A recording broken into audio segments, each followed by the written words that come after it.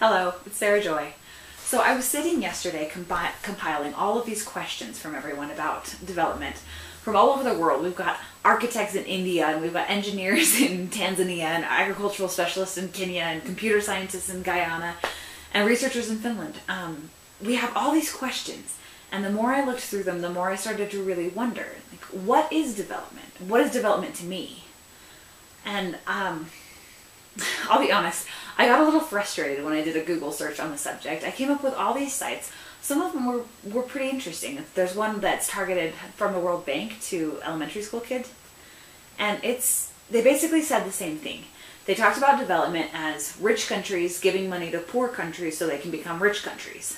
And they were full of buzzwords about sustainability and economic mobility. Some of them were sappy, some of them were dry. Some of them were downright condescending, and most of them were pretty oversimplified, but none of them got at what development really means to me and what I think it's all about.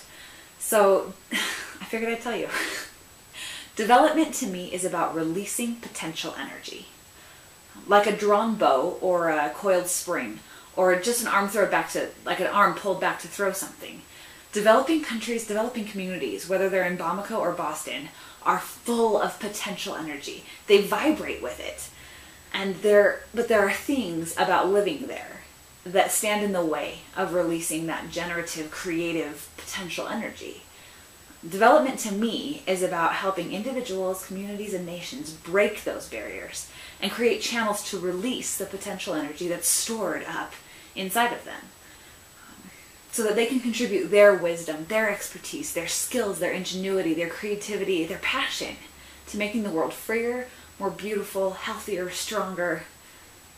Development isn't about GDP or about household income or about even life expectancy.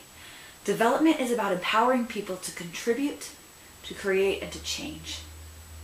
It's about doing whatever it takes to provide individuals and communities and nations with the tools they need to put their future in their own hands.